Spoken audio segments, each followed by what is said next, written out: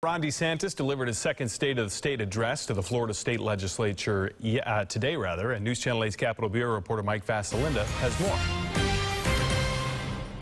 As of today, there were 3,393 bills filed, which means everyone has a wish list.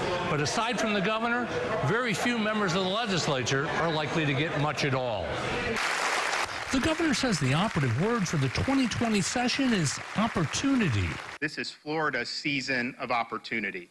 Over the course of 32 minutes, the governor encouraged lawmakers to continue funding over $500 million for water projects and Everglades restoration, but he did ask for new penalties for cities dumping sewage into streets and waterways. It's cheaper to violate the law and pay a nominal fine.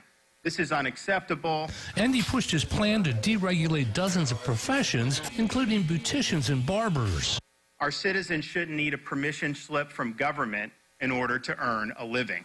New is his effort to pass in an employer-required E-Verify system. Our low-income workers also shouldn't have their wages depressed by cheap foreign labor.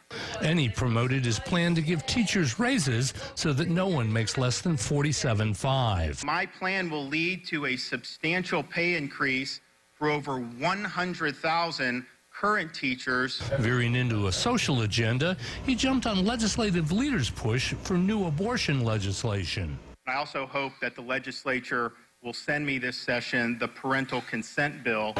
And while there's certain to be some fierce debates over the next 60 days, this is an election year, an incentive for everyone to make friends and go home on time. Reporting from the state capitol, Mike Vasalinda, 8 on your side. Now, the governor did not mention funding Visit Florida in his speech, but says he supports the agency's continuation. He also did not mention gun control or background check legislation, but afterwards called the so-called gun show loophole non-existent.